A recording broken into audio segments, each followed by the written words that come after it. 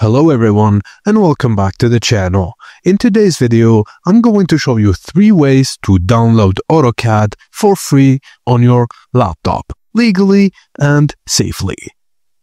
So, the first method is the free trial version.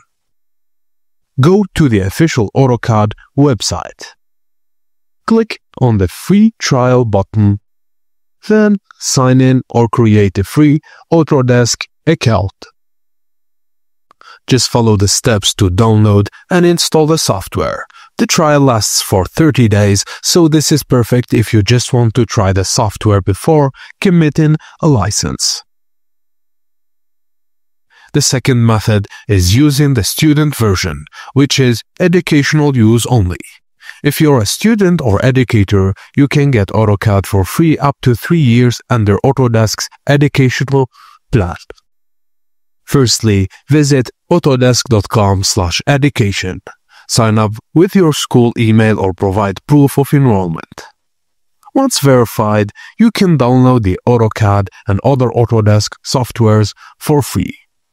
This version is only for educational purposes. You can't use it for commercial work or pet projects. And finally, with a really small fee, you can use the AutoCAD Lite version. There's also an AutoCAD Lite version, which is a lighter and version of AutoCAD. It's not exactly free, but it's much more affordable than the full version. You lose a few advanced features like 3D modeling and some automation tools, but for most basic 2D drafting tasks, AutoCAD Lite just get the job done just fine.